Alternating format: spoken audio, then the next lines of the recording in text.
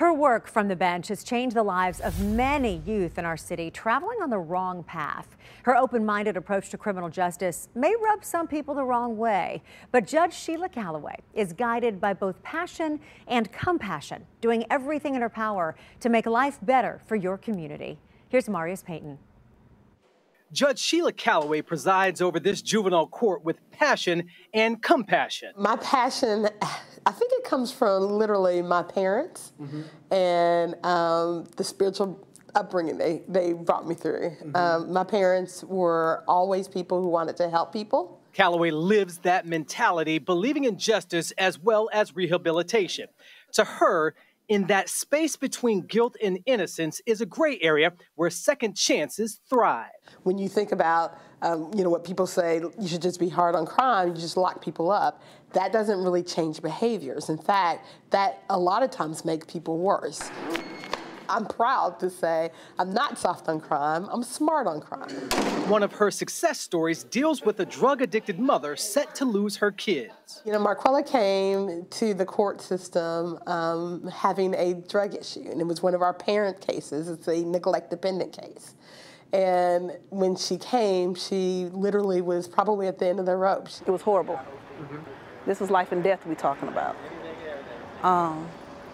I was at the verge of losing my kids permanently.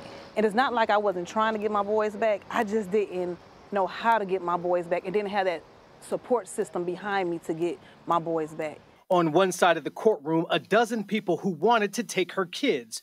On the other side, a public defender, Marquella, and Pastor Glenda Sutton. Judge Calloway addressed the pastor first. And she said, "Pastor Glenda, what are you doing in my courtroom?" And I said, "Good morning, how are you?" And she said, "Do you know her?" I said, "Yes, ma'am." She said, "Is she one of yours?" My mouth said, "Yes, ma'am."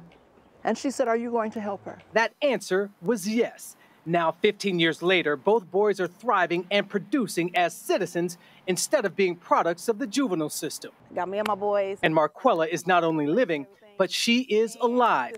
And it all started with a second chance. And when I tell you that my life had turned tremendously around, it has turned tremendously around. I had got my boys back. I am working now at a drug rehab facility. I had completed to go get I went to, back to school to get my GED. You know what I mean? Praise God. Because when I went there, I'm telling you, no plans. I had nothing.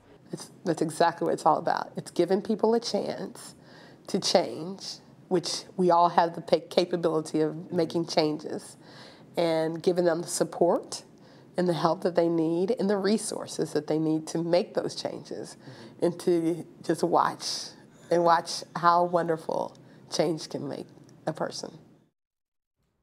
Marius Payton, thank you for sharing that story. And that is the impact. One second chance improved the lives of 3 people. Who knows how many other generations, right, will trickle down from that? Judge Calloway is in year 7 of her 8-year term right now. And when asked if she was going to run for office again, the answer was yes. She told News 4 there are still too many goals she has for herself and for her community to stop grinding now.